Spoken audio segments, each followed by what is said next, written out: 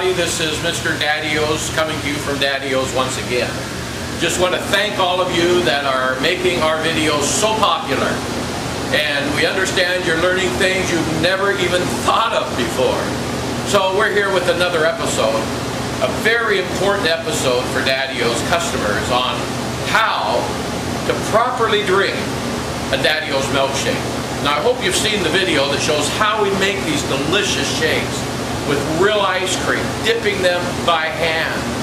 They're absolutely delicious. They're like no other. But you've got to know how to drink them.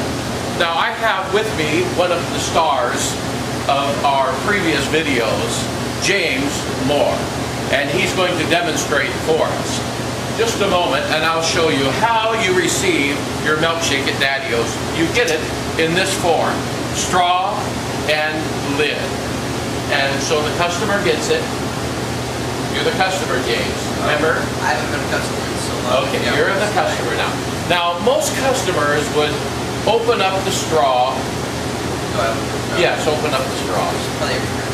No. No rehearsal needed.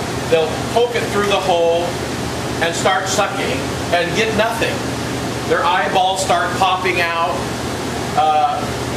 because they're so thick and delicious. That's not a good... Did you get some shake?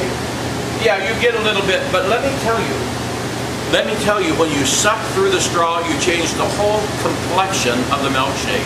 It actually warms up, it changes its viscosity, and it changes that homemade 50 style milkshake completely. So, do not use your straw. Do not use a straw. Even though we give it to you, discard it.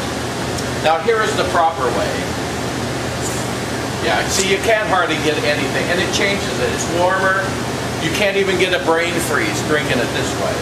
Okay, now we're going to do the correct way.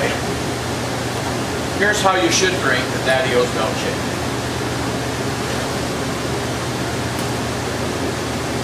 You take the lid off,